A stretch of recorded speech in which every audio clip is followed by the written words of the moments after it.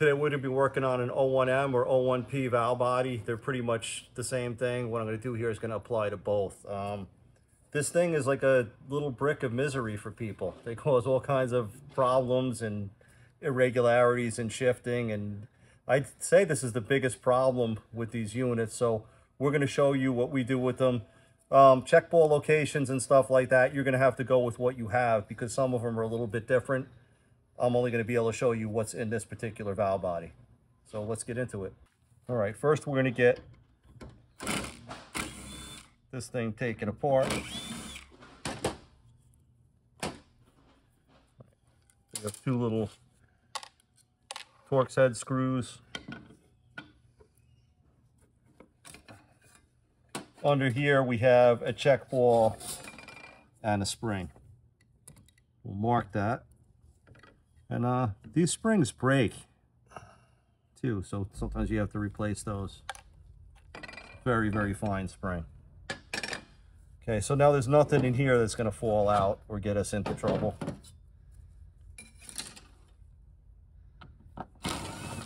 Then we have these two Torx heads, and as you see, they are shorter than the ones that we just took out.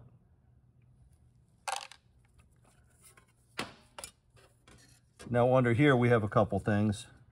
We have a check ball here, one here, we got one down in here, and then we have this, which is like a little sleeve, and then there's a larger check ball underneath it. Grab hold of this rascal and I could show you.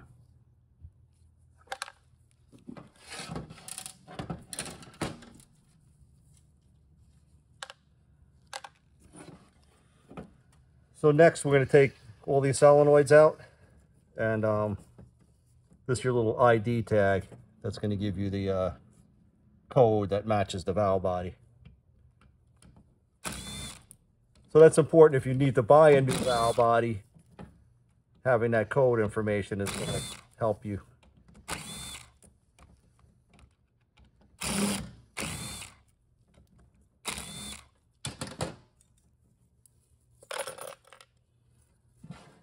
So now we have a bunch of solenoids.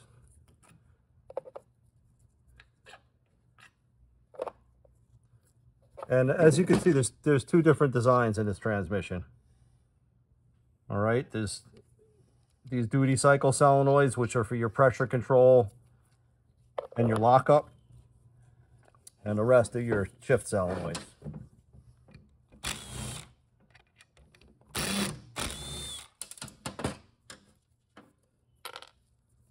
We have two more down here. Now also here,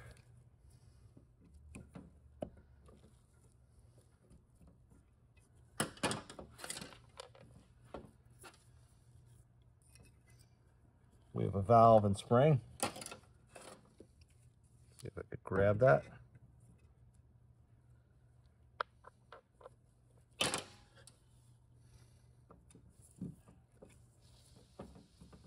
And this is our solenoid regulator valve. This kind of screws in. And this one is bad a lot. Right, so we're going to have to rebore it and put an oversized valve. And this thing will give you some crazy problems if it's worn out.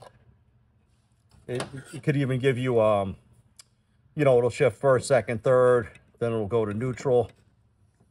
I mean, it's some pretty radical stuff. It'll feel like it's falling out of the car if it's worn. So it's just this little tiny valve, but it's a source of a lot of issues. And we take all these out because we change these plastic end plugs as well. You know, oftentimes they make metal replacements, and I don't really see the plastic break, but I feel comfortable with the metal stuff if possible.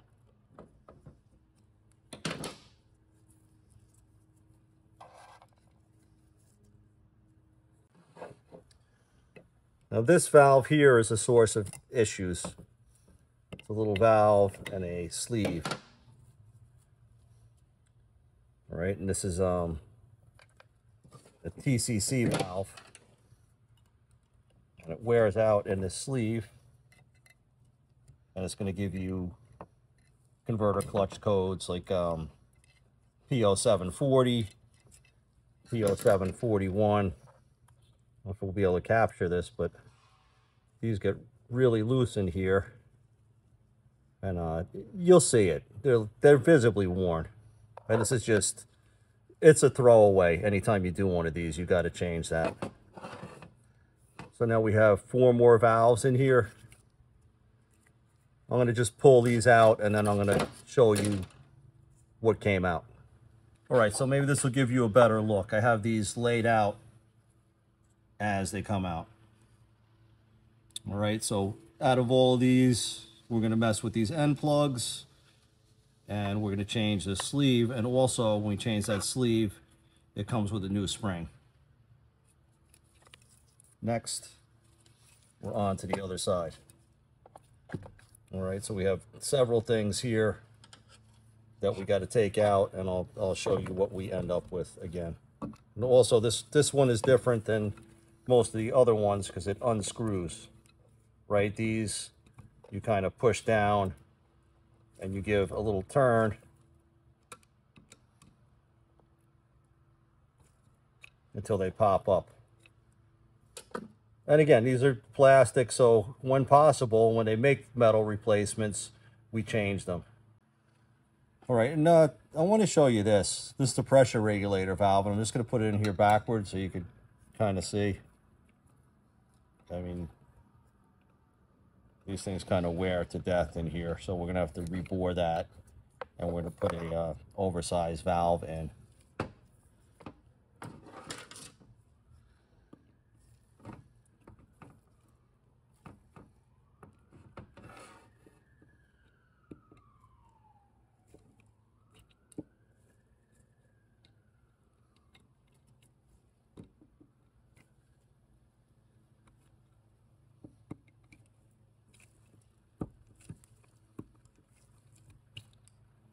All right, so this is the rest of the stuff that we took out. So now I'm gonna clean this thing up and I'm gonna stone it, you know, to make sure everything's flat and there's no high spots, because these are, they're junk. I mean, you really need to spend a lot of time on these valve bodies because this really is everything when it comes to making this transmission work.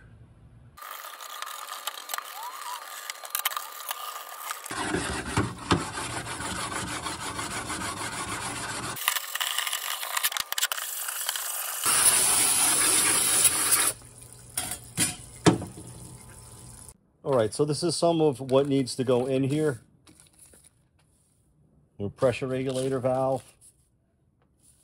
They're all Sonnax components.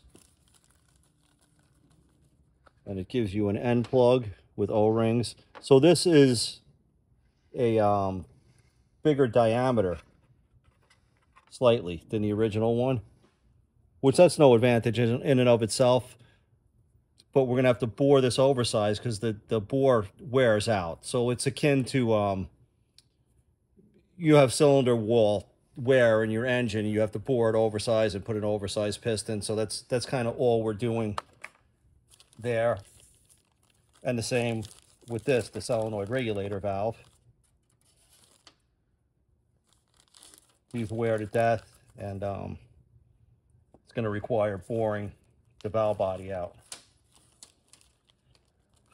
Next is, again, this is a source of many, many complaints.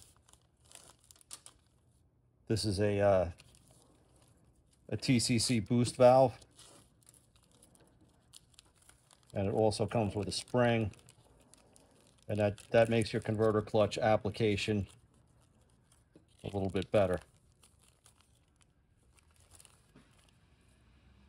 And as you see, the valve is in there.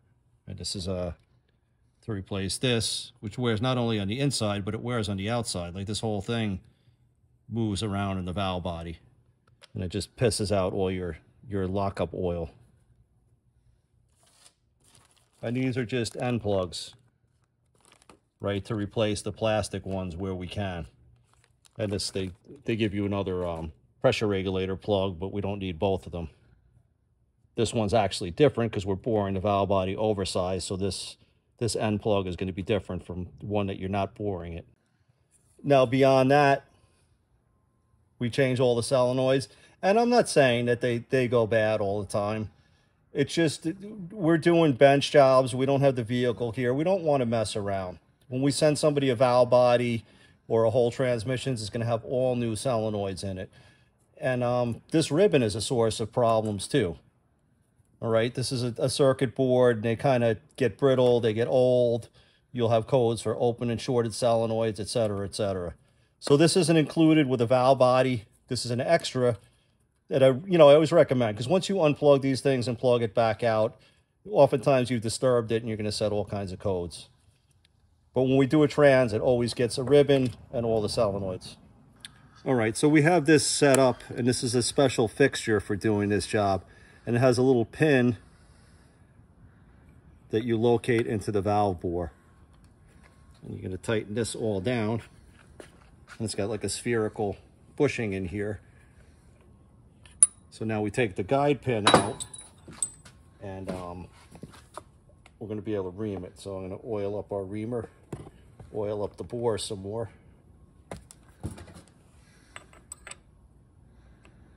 And this is all real precise stuff, so it's very delicate in the fit. And there's different ways to do this. Some people use drills or whatever, but I like it just a speed handle, and I just put a little ball joint on it. And just slowly turn it clockwise. And once you get to the bottom, you're going to feel it, and it's going to stop, and we're going to know it's done. But this pretty much isn't a do-it-yourself thing. This is, if you have one of these that's bad, you're better off getting a replacement valve body, because this is hundreds and hundreds of dollars worth of tools to do this. And reamers, you always want to keep turning them in the same direction. If you go backwards with this thing, you're going to, A, ruin the bore, and you're also going to ruin the reamer.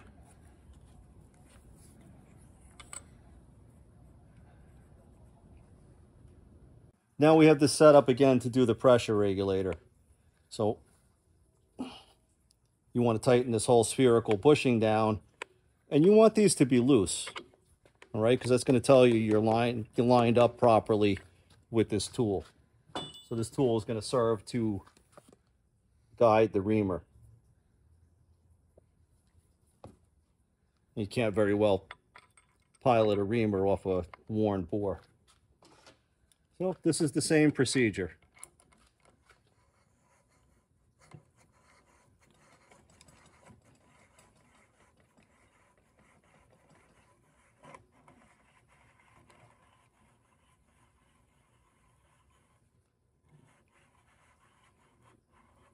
And when you think you're done, you're usually not.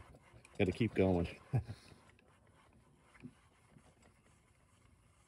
Okay, when it starts turning free like that, that tells you you're all the way in. All right, now we have all this stuff cleaned up and laid out the way it's supposed to. Our new solenoids, this valve that we bored, the solenoid regulator, the pressure regulator. So now we're going to go through the process of putting this back together.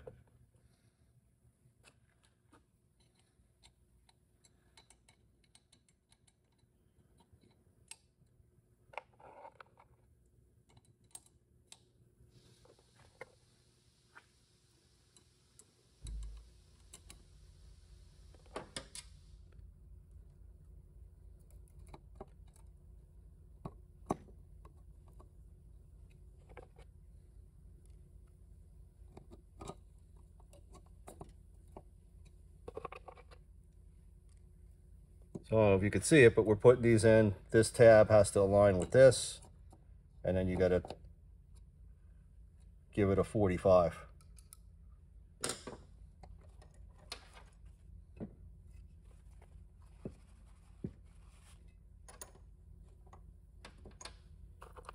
And these valves, as you see, I put a little transmission assembly grease on them so the springs don't fall off as I put them in.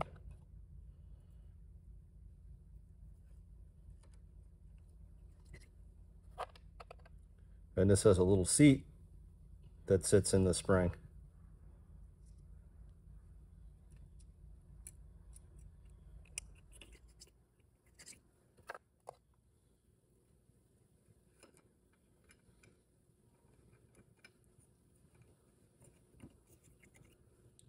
And now this is one of the problematic ones with this sleeve that I told you wears out. So this comes with a new spring with the Sonnax kit and a new sleeve.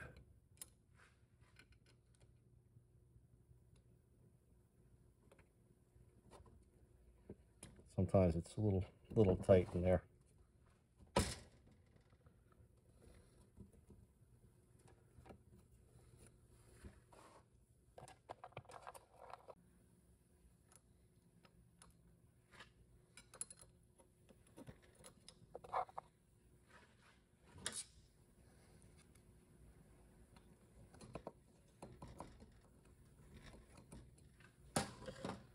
All right, now I'm going to put all the solenoids in, and this is kind of optional. Some kits come with these gaskets for under the solenoid, so I'm not convinced that they really do that much, but it's no harm to put them in.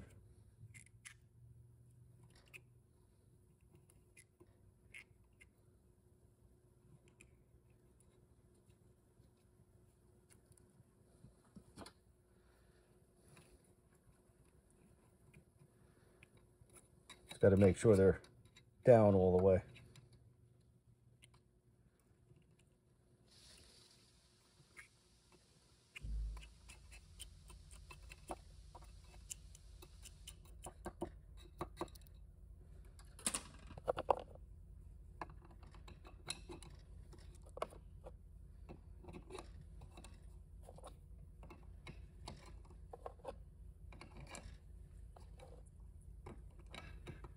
So what we end up with is 4 of the tan colored connectors and 1 of the brown. And we just got to make sure these are all moving freely and we don't have valves sticking up or anything like that. Now we're going to put this end cover on.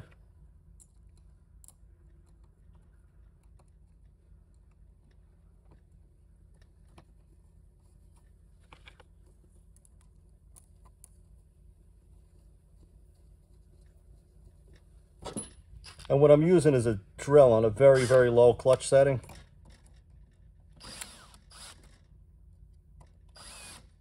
And we're just not even tightening these yet.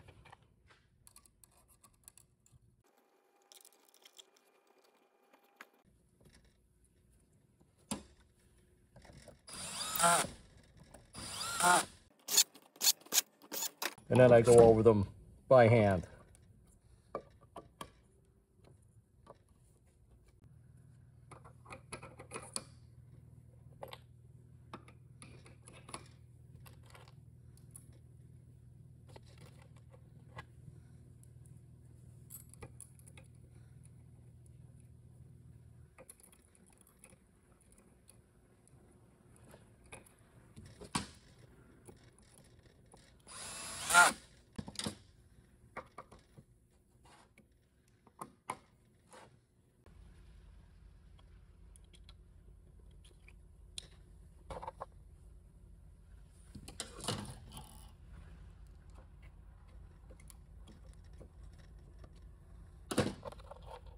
And now this is the solenoid regulator that we bored out.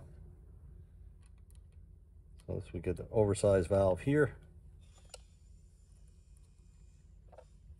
And then we have to screw this piece in. So we got to push it down against spring tension to get it threaded.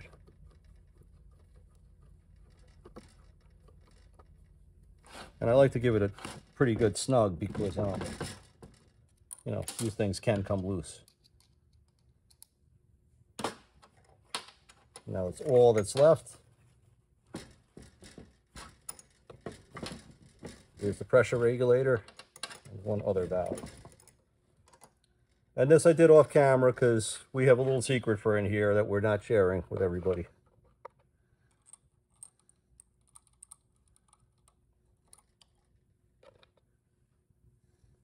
This one is another plug that has to be screwed in.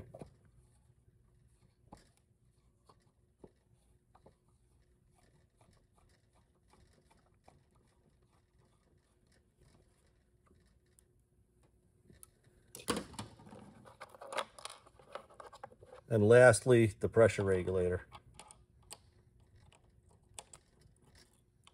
It's spring. And this has an O-ring on it, so we want to put a little lube. So now this is a little trick to it. You have to kind of push down, and you don't want to tear the O-ring.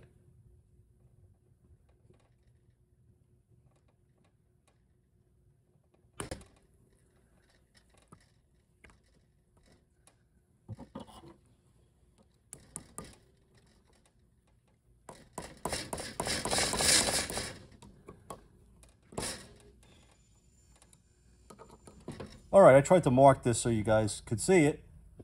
Now we have two large check balls and two small check balls. So we have a large one there and a seat, a large one here, small one, and a small one. And your mileage may vary. You might have different check ball locations, but this is what's correct for this particular valve body. Now these are our alignment holes. This one's kind of oblong, and this one, as you can see, is a little bit smaller than the other ones. So this is going to line up our plate.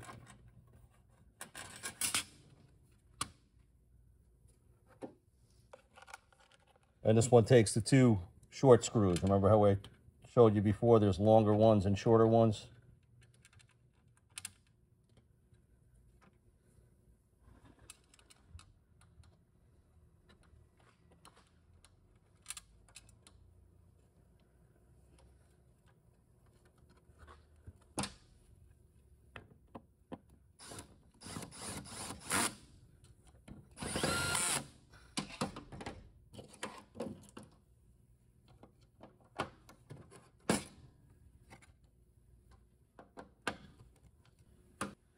Okay, so last thing we have to do is we have this flipped over. We have a little tiny spring in here. We have our separator plate. And as you can see, this spring pushes this ball up against it. So we have to hold it with our fingers here and put it down.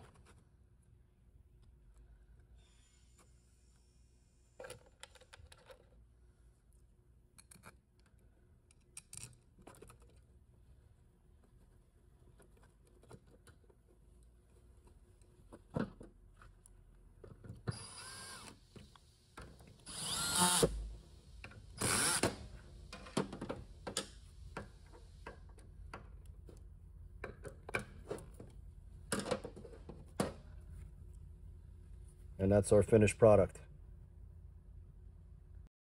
Please like, share, subscribe, and hit the notification bell.